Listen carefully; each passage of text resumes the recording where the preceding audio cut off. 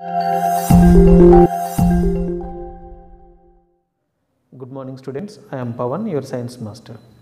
Students, did you remember in your 6th standard you studied about different changes taking place around us? Did you remember the name of the chapter you studied about this? Yeah, changes around us. Students, you see different changes taking place around us. Changing seasons is also one of them. Okay, in your 6th standard you studied about some fast changes and slow changes and permanent changes and temporary changes. You know, different changes take place around us that you studied in your 6th standard. Just you please recollect. And because of the changes of seasons, we wear different types of clothes.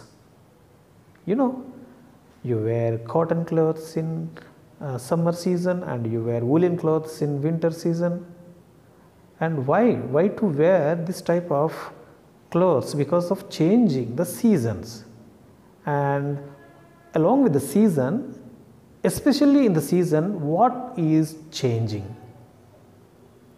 What is changing? Why to wear woolen clothes and dark color clothes in winter season? And why to wear light color and cotton clothes in summer season? To understand this, we have to understand about a concept in science, that is temperature. Okay, why to wear different changes of clothes according to the different seasons, according to the changes of seasons? Because what is changing along with the seasons? Temperature is changing along with the seasons. What is changing?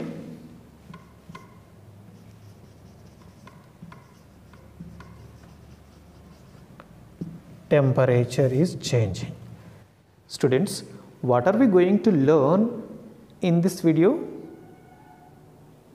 Heat and temperature. What are we going to learn? Heat and temperature. Students, in winter season we feel very cool even inside the house, and we try to come and sit in sun and to get our body warm. Understood? And even in summer season, if you think, we feel hot even if we are inside the house. Understand? And this is because of what? Changing seasons.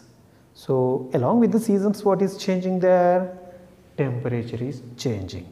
And heat and temperature is the concept that we are going to learn in this video, students. Okay, students, one thing that you need to remember, I wanted to do the independent video which makes you understand complete concept in the same video. Students, if you want to learn the concept, you please watch complete video and learn the concept in the same video, students. If you feel bored, students, you please watch 10 minutes today and remaining tomorrow and remaining day after, like that. You watch the same video for several times and you can understand the whole concept that what you need to learn in this standard. Okay, students, and here to understand what is temperature, there we need to do some activities. To understand this, we need to collect different objects that are cool and that are hot. Okay, see, what are the objects cool? What are the cold objects that you can understand? Ice creams, right? Ice creams are very cool. And fruit juice, and these are all the cold items. Yes, and if you take other items like other things, other objects like, you know, if you keep a chair in hot sun, this is the winter season, right? You try to come and sit in sun, and if you keep the chair in hot sun and if you touch the chair, you feel what? Hot. And you try to drink tea, coffee, etc., right? And how do you feel while you are drinking? You feel cool or you feel hot? You feel hot while drinking coffee or tea. Yes or no? Yes.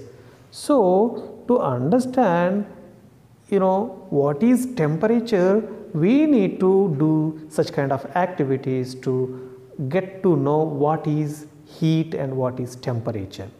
Okay, got it? This variation, it's nothing but the variation in the degree of hotness. You would like to you try to eat hot food during winter season, right? And you would like to drink cold water in summer season, and sometimes you feel very cool and sometimes you feel mild cool, and while you are eating food sometimes you feel very hot and sometimes you feel mild hot. So the variation you should understand. You can observe the variation of degree of hotness while doing these type of activities. So while you are drinking cold drinks, you can see the variation of degree of hotness, and while you are eating food also you can see some variation of degree of hotness. The variation, you remember that?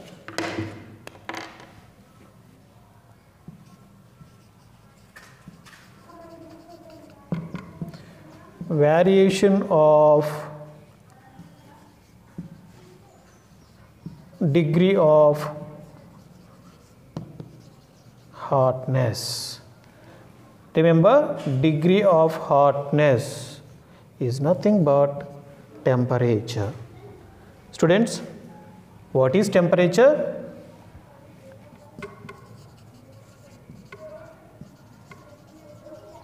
Temperature is the degree of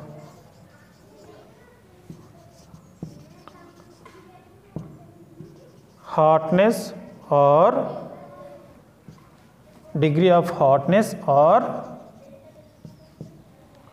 coldness.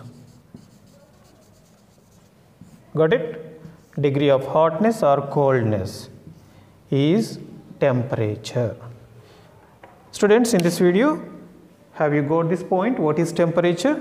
Temperature is nothing but degree of hotness or coldness of the objects or the things, whatever it is. Okay, got it? And you feel, how do you feel? How do you get it know whether it is hot or whether it is cold? Like that. When you touch and feel, okay? When you touch it and you feel that. Students, to know the degree of hotness or the degree of coldness of any object, do you think is it enough to touch and feel to know the degree of hotness and coldness of that object? Do you think only touching and feeling is enough? No, right? If you are wearing dark colored and woolen clothes, you feel warm. And if you remove those clothes, how do you feel? You feel cool, right? There, what are you losing? You are losing your body temperature. The temperature is transferred from your body to the atmosphere, your surroundings, or the object that you are touching or feeling. So here you are losing your body temperature. When you lose your body temperature, you feel cool. Okay? So in winter season, we wear woolen and dark color clothes because to protect the temperature, body temperature, to retain inside the body itself. If the temperature is present as same as it is inside the body, we feel little warm. What is the body? What is the normal body temperature of a human being? 37 degrees Celsius, right? And that all you will study in your coming classes, but that is not the point here. We have to protect the temperature not to lose. Okay, we have to protect by wearing dark color clothes and woolen clothes. So then we can protect the body temperature from losing. Okay, got it? So then we feel very warm. To feel warm, we have to protect our body temperature. We should not lose our body temperature, right? So that is the logic. And if you see that the temperature in summer season, body temperature and atmospheric temperature and your surroundings temperature, there is a difference. Where is the temperature more? Whether the temperature is more in the surroundings or in your body. The temperature in surroundings is more than your body. So then you feel very hot. So the temperature where it's more, that is transferred from high degree of temperature to low degree of temperature. Okay? So this is the logic behind the feel that we are feeling, that's cool and that's hot, like that. So this is how we need to understand that coldness and hotness feelings, the logic behind the feelings that we are feeling like this. Okay, got it? Students, we can do some activities to understand what is degree of hotness and coldness. If we touch something, the thing, if it is cold or if it is hot, we just estimate whether it is hot or cold, we can just estimate, okay? And just estimating of the temperature of that object is not enough to determine the degree, correct level of the degree, correct level of temperature or correct degree of hotness or coldness of that object. Students, to understand what that exact degree of coldness and hotness, we have to measure. What we have to do? We have to measure the degree of hotness or coldness. That's nothing but temperature. Okay? How to measure it? So before learning that all, how can we measure the degree of hotness or coldness of the objects or materials, let us do a small activity. Here, what is that activity is? The activity here, you have to take 3 different vessels and 3 different degree of hotness of or coldness of water in these 3 different vessels. Okay, you take 3 vessels. In first vessel you take hot water, and in second vessel you take lukewarm water, and in third vessel you take cold water. Got it? And now what you have to do is you have to keep these 3 of the vessels on the table in front of you, and you try to put your finger in hot water, your right hand finger in your hot water and left hand finger in cold water. You have to put these 2 fingers, right hand finger and left hand finger, in these both vessels simultaneously. You please keep your fingers in the hot water and cold water simultaneously, and you try to feel it, and immediately you take your fingers out and immerse your both the fingers in the lukewarm water. Got it? And can you determine exactly that whether you are feeling hot or cold? You cannot exactly determine that whether you are feeling hot or cold like that, right? So there will be some confusion. So to avoid such kind of confusions, to estimate what the temperature of different objects or materials, there you need to use some devices to measure the degree of hotness or coldness of the materials. Got it, students? Yeah. How can we measure and how can we use the units of the degree of hotness or coldness and all? We will study in this chapter, students. Okay, and moreover, next there is another side heading that you need to understand, that heat is a form of energy. Okay, what is heat? You need to understand what is heat. Okay, heat, a form of energy. See, students, to understand heat is a form of energy, You take some water in a bowl and put the bowl on the flame and wait for some time and keep the mouth of the bowl closed by the lid first of all. And after some time you see that the lid, moving up and down slowly. Did you ever observe this? Why? Who is moving that?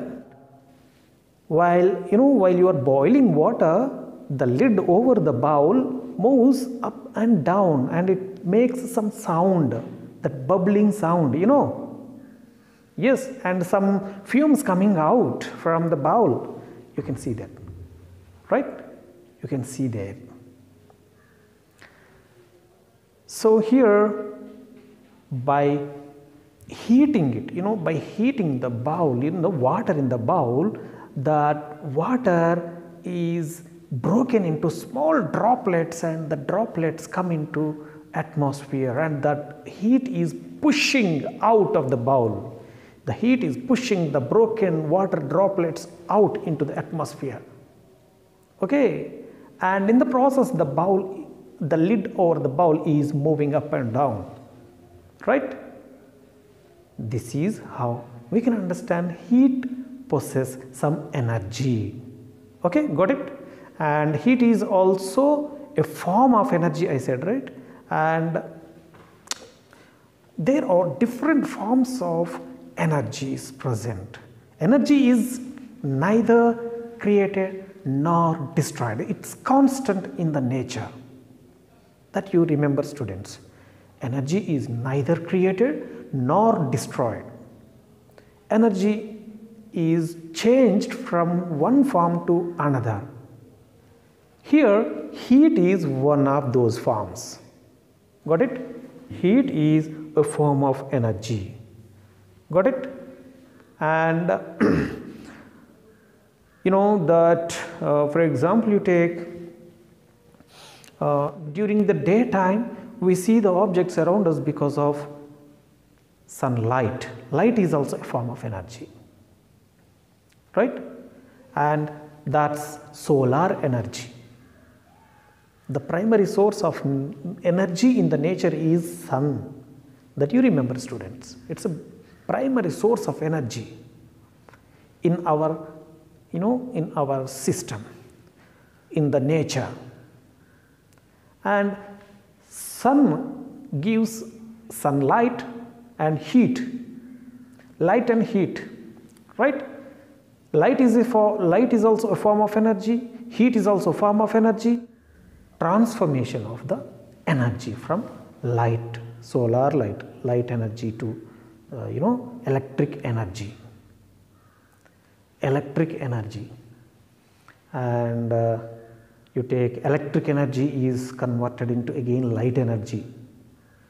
And you take while you are you take thermal power stations, thermal power plants, electricity producing stations. They produce electricity by heating coal. So heat is converted into electric energy. And even sometimes electric energy is produced by float of water. While the water flowing, that movement of the water is in motion, right? The movement of water that is moving from one point to another point, right? One place to another, that is kinetic energy. That kinetic energy is converted into electric energy. They generate electricity by the flow of water, right? Hydropower plants. Okay. And even if you switch on the light, the electric energy is again converted into light energy. So here on the whole you can understand heat is a form of energy, and energy is constant, neither created nor destroyed, and it is transferred from one form to another. Got it? Next, conversion. I already told you few points about the conversion of heat.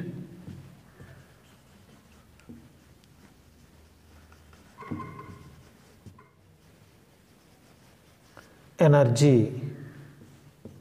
You know, I taught you, right? Energy is in different forms. The energy is converted from one form to another. Okay?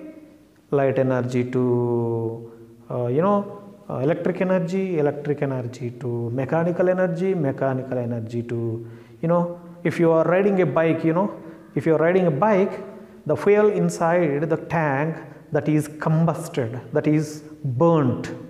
Okay, so that what is the fuel used in a bike? Petrol is a chemical substance, right? It is burnt. So again there, that chemical energy is converted into heat energy, because petrol is a chemical, right? Chemical has some energy in it, that is chemical energy, and then chemical energy is burned, the chemical energy is converted into heat energy. So here we need to understand what? Conversion of energy. Energy is constant, that's neither created nor destroyed. You cannot create, I cannot create. The energy is by default, it's created by the nature itself. Okay? Students, the energy is converted from one form to another. Different forms of energies are there in the nature, and they are converted from one form to another. This is the basic concept that you need to understand in this chapter, student. And the best example, if you want to do, you just rub your hands. If you rub, the process of rubbing, that's mechanical. You are doing for granted, that's mechanical. The process of rubbing your hands is mechanical process. That's mechanical energy. When you, after rubbing your hands, if you keep your palms to your cheeks, you feel hot, right? That mechanical energy is converted into heat energy, so that you are feeling hot. Got it? Like this. You have to understand with the different various examples. With various examples, the heat can be converted.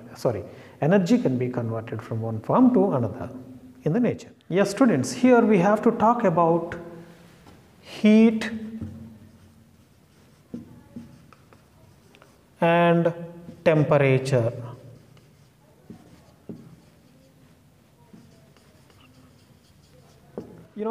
Heat moves from high temperature to low temperature. For example, you take a candle, you lit a candle and take one iron rod and hold the iron rod in your hand like this, and you put another end of that iron rod on the candle flame, and keep for some time, and you keep it for some time. After some time, you slowly feel the iron rod becoming hot. Isn't it? Yes or no? You take a candle, lit the candle, and you hold one end of the iron rod in your hand, and another end you put on the flame, and you keep it for some time. After some time, you feel that iron rod is becoming hot. Got it? And before that, you felt cool. The iron rod where you held is hot, but the other end you kept on flame. No, what's actually the degree of hotness there? More degree of hotness, more, where that other end of that candle flame, other end of that iron rod you kept on the flame is very hot. Due to high temperature there, the temperature is, the degree of hotness is moved towards this end where you held that iron rod. Got it? And you feel that the iron rod is becoming hot. So here heat can move from one high level temperature to low level temperature. Got it? This is also basic point that we have to understand in heat and temperature chapter. And most of you students and most of you, think that heat and temperature are the same words, but it's wrong. What is heat and what is temperature? Temperature is measure of the heat. Temperature is the degree of, the value, the level of the level of the heat, the hotness or coldness. That you remember, students. Temperature is the measure of the heat of any object or any material. Got it? Is there any device used to measure the heat? Yes, of course. There is a device which is used to measure the heat. That's thermometer. What do we call that?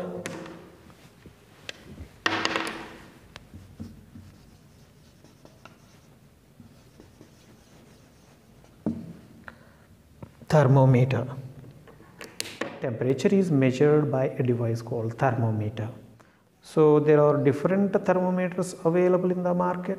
The type of the thermometer depends upon the type of the body that we are measuring, the temperature of that body. For example, you take materials. To measure the material's temperature, you need to use a laboratory thermometer. And if you want to measure the temperature of a living body, there you need to use another type of thermometer called clinical thermometer. And again, in that, especially in living bodies, some infants there, very young children, small kids, 0-year babies, body temperature is measured using another type of thermometer that is called thermistor thermometer. And atmospheric temperature. Atmospheric temperature is also measured by another type of thermometer that's called 6 maximum and minimum thermometer. There are various types of thermometers that we will study in this chapter, students. Got it? Students, the types of thermometers and the construction of thermometer and the parts present in the thermometer and the whole structure of the thermometers, different types of thermometers we will study in the next class, students. And this is for this video, students. Thank you for listening and thank you one and all.